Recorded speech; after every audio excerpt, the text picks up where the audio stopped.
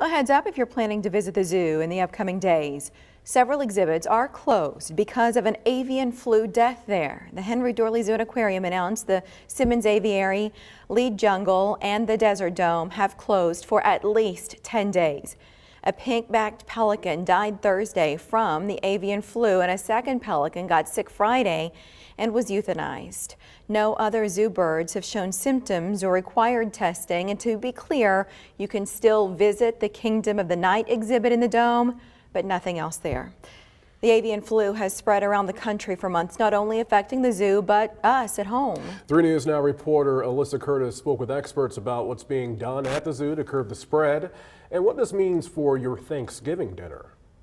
It affects the birds so fast that you don't really have time to treat them or to do anything about them. It was only hours between the time zoo workers noticed a pelican might be sick to the time they found him dead. They immediately suspected bird flu, even though cases around the country slowed during the summer. And now with the fall migration, we're seeing a resurgence of cases. So we've had to increase the biosecurity things that we're doing. Those safety measures include closing some exhibits. Wild waterfowl like ducks and geese largely spread the disease. Dr. Sarah Woodhouse believes that's how the pelicans got sick. Our biggest concern is largely having people walk through waterfowl feces on accident and then walk into one of our exhibits like the jungle or the desert dome or the aviary where we have a lot of free-ranging birds, and that gives those birds an opportunity to come into contact and get infected with the virus. Avian flu isn't just affecting places like the zoo. It's also probably affecting your pocket. It's making it harder to get things like eggs and poultry from the grocery store. And so when you talk about cost push inflation, it's either producing less and or at higher costs. And unfortunately, we have both of those right now. I mean, it's disappointing, of course, but we kind of understand what's going on in the world.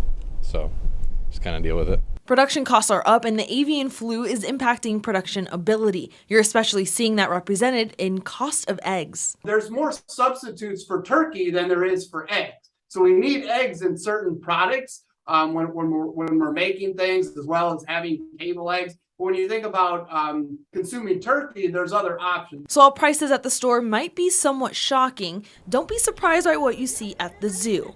We've gotten a couple of sort of wavy arm guys, I don't know what else to call them, to try to discourage the waterfowl. Just their erratic movement of those guys it discourages them essentially. So we'll be looking at trying to get waterfowl off of our premises, hoping to stop wild birds from taking a dip in their lagoons.